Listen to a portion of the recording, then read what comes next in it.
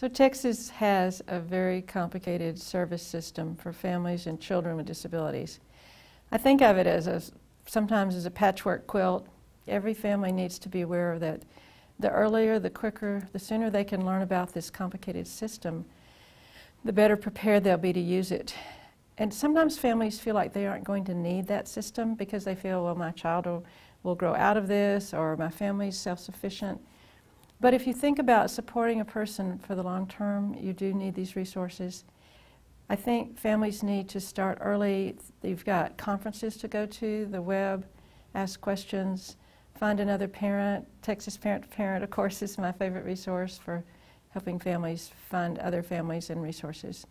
But just to start to get a big picture of what services are out there, and then when you need to access what, how to prove eligibility.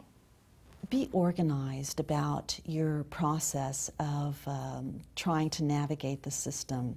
Keep notes of who you talk to, when you talk to them, and what they told you. If there are any forms that you have to fill out and send in, keep copies of those forms, because people in their jobs leave. They move to other jobs. Sometimes forms are lost as people move on.